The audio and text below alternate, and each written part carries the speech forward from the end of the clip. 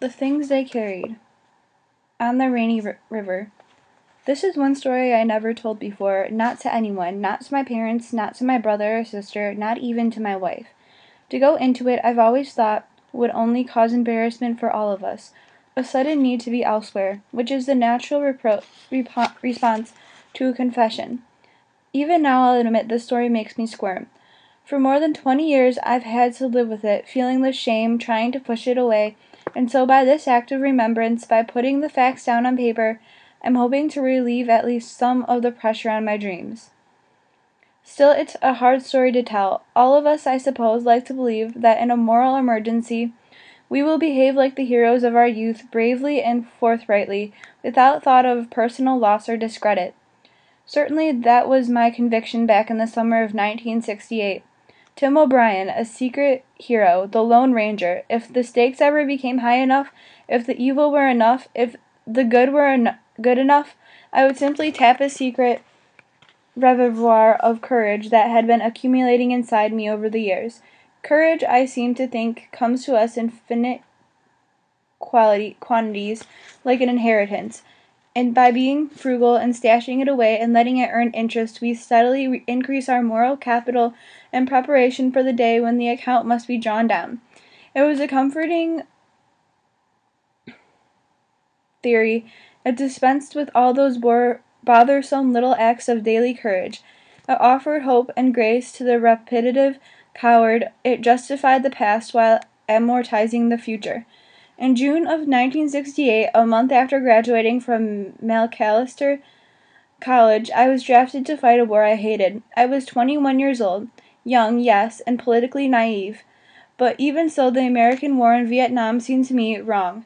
Certain blood was being shed for uncertain reasons. I saw no unity of purpose, no consensus on matters of philosophy or history or law.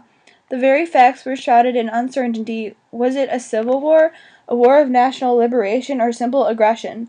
Who started it, and when and why? What really happened to the USS Maddox on that dark night in the Gulf of Tonkin? Was Ho Chi Minh a communist stooge or a nationalist savior, or both, or neither? What about the Geneva Accords? What about CEATO and the Cold War? What about dominoes? America was divided on these and 1,000 other issues, and the debate had spilled out across the floor of the United States Senate and into the streets, and smart men in pinstripes could not agree on even the most fundamental matters of public policy. The only certainty that summer was moral confusion. It was my view then, and still is, that you don't make war without knowing why. Knowledge, of course, is always imperfect, but it seemed to me that when a nation goes to war, it must have reasonable confidence in the justice and imperative of its cause. You can't fix your mistakes. Once people are dead, you can't make them undead.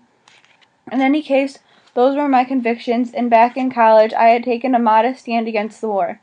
Nothing radical, not hothead stuff, just ringing a few doorbells for Gene McCarthy, composing a few tedious, uninspired editorials for the campus newspaper. Oddly, though, it was almost entirely an intellectual activity. I brought some energy to it, of course, but it was the energy that accompanies almost any abstract endeavor. I felt no personal danger. I felt no sense of impending crisis in my life. Stupidly, with a kind of smug removal that I can begin to fathom, I assumed that the problems of killing and dying did not fall with my special province. The draft notice arrived on June 17th, 1968. It was a humid afternoon, I remember, cloudy and very quiet, and I just come in from a round of golf.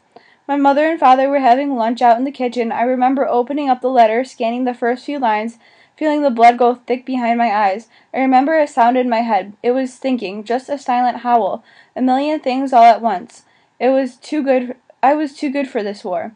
Too smart, too compassionate, too everything. It couldn't happen. I was above it. I had the world dicked. Phi Beta Kappa and summa cum laude, and president of the student body, and a full-ride scholarship for grad student studies at Harvard. A mistake, maybe, a foul up in the paperwork. I was no soldier. I hated Boy Scouts. I hated camping out. I hated dirt and tents and mosquitoes. The sight of blood made me queasy, and I couldn't tolerate authority, and I didn't know a rifle from a slingshot.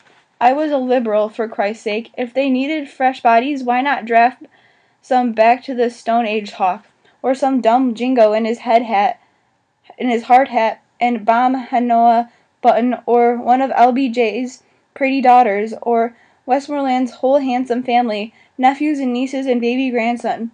There should be a law, I thought. If you support a war, if you think it's worth the price, that's fine.